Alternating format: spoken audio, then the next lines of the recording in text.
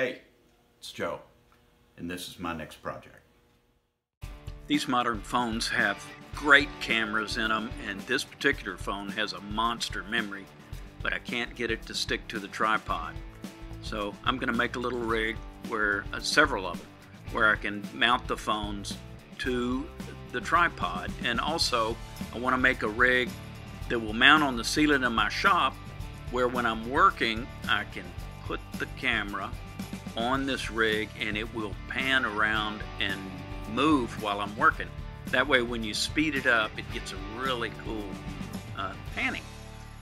So here we are. I drew it all out and I cut it out, cut a few pieces out of wood. And look how good I am with the saw here. Check it out. I think I'm making 3 of these things. Look how perfect those are. That's because I sanded them. Put a little epoxy, and I'm going to epoxy a nut into the base of this little holder here. And my hands get so dry, they feel like sandpaper. Wow, look, they are sandpaper. Anyway, we put it all together, and I made 3 of them, and then I'm going to make the camera rig. A few simple parts that I had laid around the shop.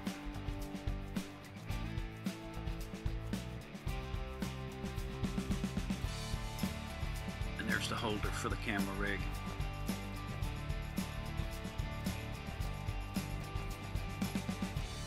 I like to make things adjustable, that's why there's so many holes to be drilled. That way, no matter what I'm working on, I can adjust for height or circumference. And I'll show you in a minute how this is all mounted to the ceiling.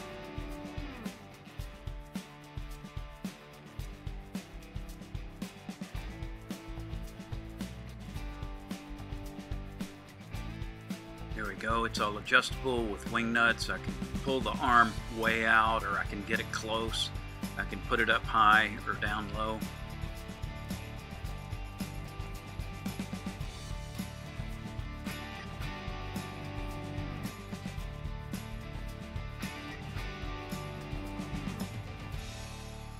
There we go. That just simply goes in there with a bolt and a wing nut. And I can tighten the wing nut down and it'll hold it pretty steady, and it swivels, and very, very professional.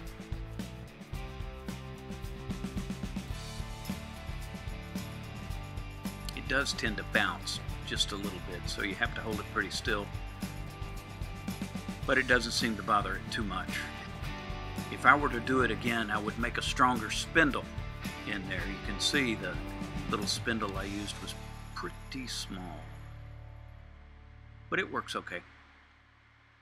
I made a big pulley out of MDF, a couple pieces of plywood, and I got it all screwed together. Then I screwed it to the ceiling,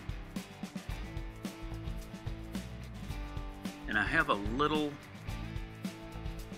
there it is, turn around. I have a fan belt that I made out of surgical tubing. You can buy that at any of the hardware stores. And you put it over the pulley. It's a little gear reduction that I have. Somebody turn the switch!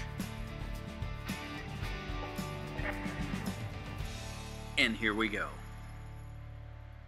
And that's real time right there. It takes this rig about 1 hour to pan all the way around. This is a little motor that I had. I don't know what it came off of. I just had it in my junk box. And a little 90-degree worm gear with a pulley on it. I have no idea where it came from.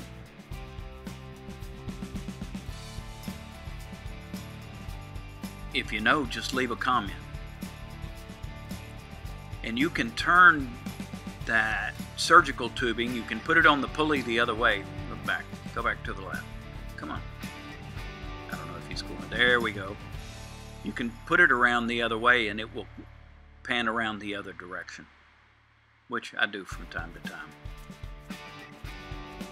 let's give it a shot. Let's get down there and work on something. This is the first thing I did. I just kind of set a few things on the counter and walked around just to see what it looked like. Looked like I had it aiming a little more on the work, and didn't get the whole picture, so I had to back it up just a little bit. And if you put the work directly under the spindle, is actually where you want it. That's where it works best. And there I get up there and flip the fan belt around, and there it pans the other direction. And I've used this in a couple of different videos. The first thing I did was a jetpack, and then I did a 63 split window Corvette, part of that, and they turned out really well. And they'll come. Oh, apparently I needed a brush. That's where I keep my brushes, in a brush box. I don't remember what I needed the brush for, but apparently it was a necessity. Here we go, working on the Corvette. I've got this thing speeded up, what, 5 times or something like that. 50 times. So it really works cool, and it adds a lot of motion to the video, I think, as opposed to just being dead video on a tripod. So I'll try to include this in the videos.